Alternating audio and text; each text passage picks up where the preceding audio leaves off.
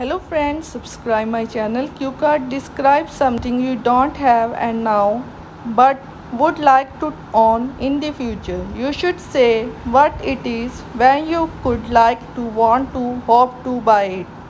How long you have wanted to buy this. Explain why you would like to buy this. Let's start. Here is a sample for describe something you don't have now but would like to own in the future. Topic.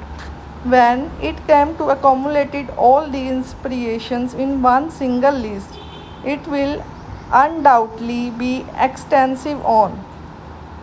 However, if I have to mention merely one thing that I could like to own in my future, it could be SUV car, especially Mahindra Thar. To tell you the truth, I am clueless when it came to driving. So, I would first have to set my hands on it and learn the correct way of driving a car, and then considering this car costs a way of driving a car, and then considering that this car costs bomb. I hope to own its key and put it in my garage before turning 30. I have been longing to buy a Mahindra Thar since it launched in 2020.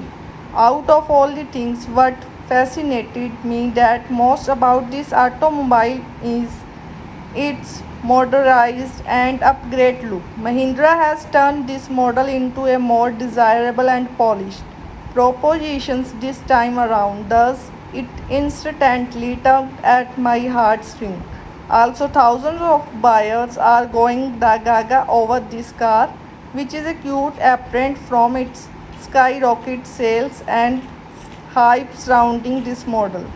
In addition to this, the brand had given variation to choose from, so we can get a car of our preference. Thanks for watching my channel. Please like it and subscribe it.